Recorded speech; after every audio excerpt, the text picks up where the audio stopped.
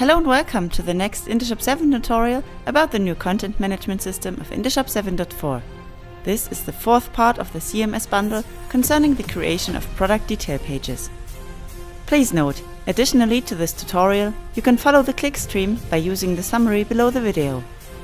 Remember, in the last part you learned basics about the individual category view by using placeholders.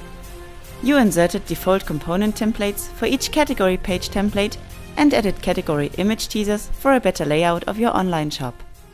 This part is a summary of the steps of part 2 and 3. To solve the product view problem, you need to create a page template first. Therefore, switch to the data view and choose Content, Page Templates. Create a new one. Enter as name Product Page and select as template Standard Page.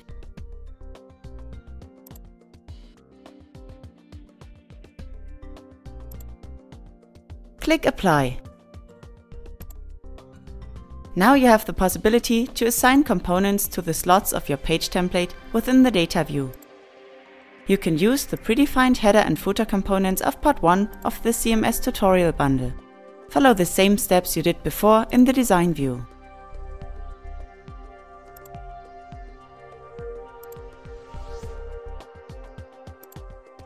Now that header and footer are ready, you have to define another component to display the product details in the content slot.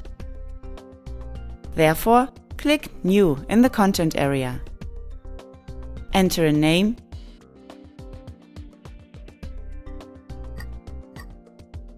and select Product Page Component as template.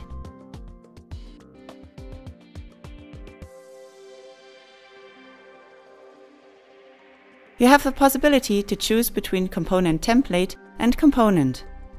If you need an extendable element with another slot, use the template. Otherwise, choose component. In this tutorial, select Component Template and set it active. Then click Apply to finish the completion of the page template. Go to Content, Page Variants and create a new fallback page for products.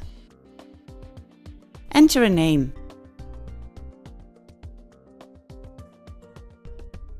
and select the newly created page template.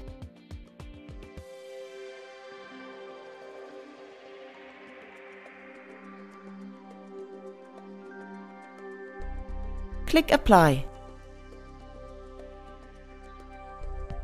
Go to Content, View Contexts and assign the fallback page variant to the product page.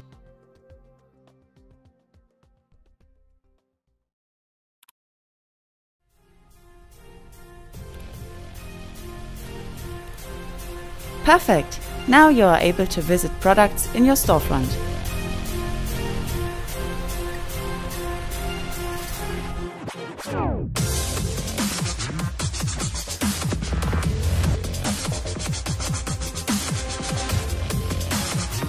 If you have any questions or need more information, please take a look into our knowledge base or contact our support team.